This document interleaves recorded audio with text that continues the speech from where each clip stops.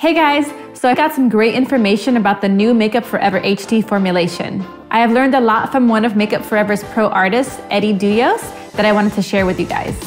The original formulation has been a staple in so many artists' kit, and they want to know why they changed it and if it's better than the old formulation. I have been wearing this foundation for a couple weeks now, so I will give you my review at the end of this video. So why did they formulate it and what makes it better?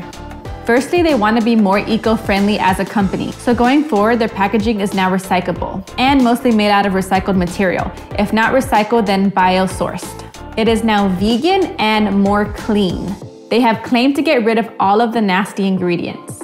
According to this app Yuka, where you can scan a product and see how clean it is, it does meet its standards. So you have to have a score of 75 to be considered a clean product, and they had a score of 86.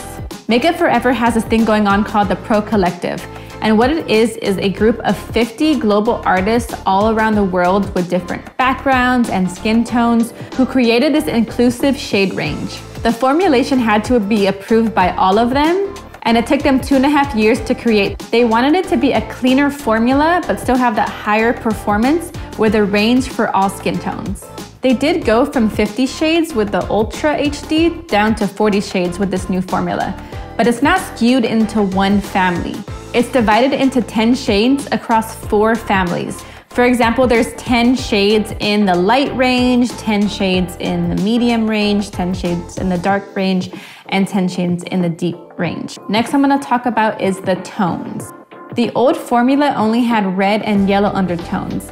And with this new formulation, they added the neutral range, which I am so excited about because I am a neutral. Though every shade of neutral that they have isn't the same. Some of them have more yellow in them and some of them have more red. And then the new yellows are a lot more vibrant. The biggest difference in this new formulation is that it has a higher pigment load.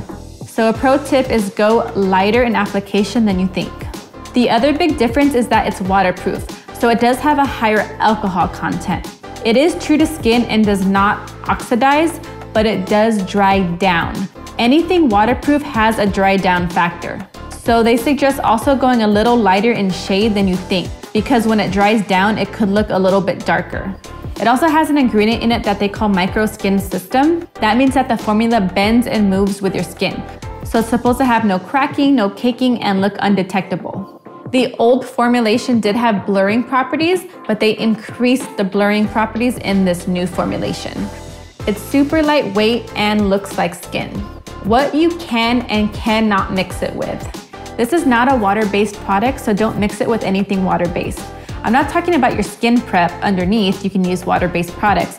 I'm talking about actually mixing it into the foundation.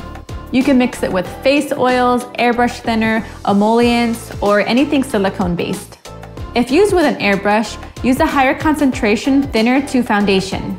They suggest 3 to 4 pumps of thinner to 1 pump of foundation, so it can spray easily through the gun. They do have a shade conversion if you use their old formulation and you want to know what color you would be in the new one, but they say to use that as a starting point. Doesn't mean that's going to be your exact color. You can also use it as a concealer. It is light enough. If you don't have that much darkness under the eyes, it will be enough coverage. Obviously, if you need more coverage, then you would go in with a concealer too.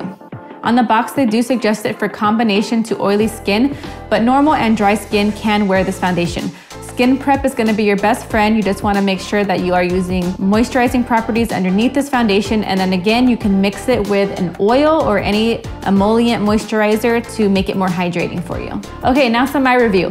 I've been using this foundation for a couple weeks now, and the more I wore it, the more I liked it. The first day, if you saw my video, it was like a first impressions, and I got pretty oily by the end of the day, and that was with just lightly dusting a powder over my foundation.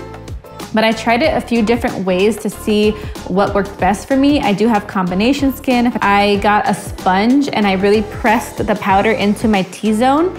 And also I put a little bit of HD powder underneath my foundation, and it definitely lasted a lot longer throughout the day, and I didn't get as oily. So I do like that this formula is more pigmented.